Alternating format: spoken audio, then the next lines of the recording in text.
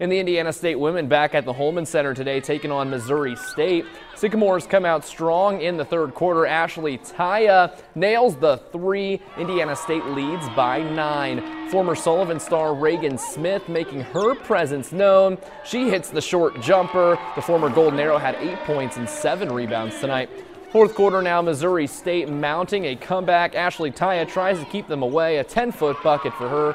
She led the way with 15, but the Bears would take a 3-point lead. This free throw would have sealed the deal. Just seconds to go. The Sycamores are going to get a wide open look. Ashley O'Neal's three is no good, and the buzzer sounds. Missouri State gets it done in the Hulman Center tonight. Sycamores fall 49-46.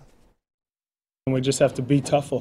You know, I don't think there's a coach out there that won't go, now down the stretch, the tougher team is going to give themselves an opportunity to win that. The tougher team's going to get to the free throw line and make them, or come up with the defensive rebound, you know, or take care of the ball and not turn it over. You know, and we're just not quite tough enough yet in terms of going and winning those games in conference.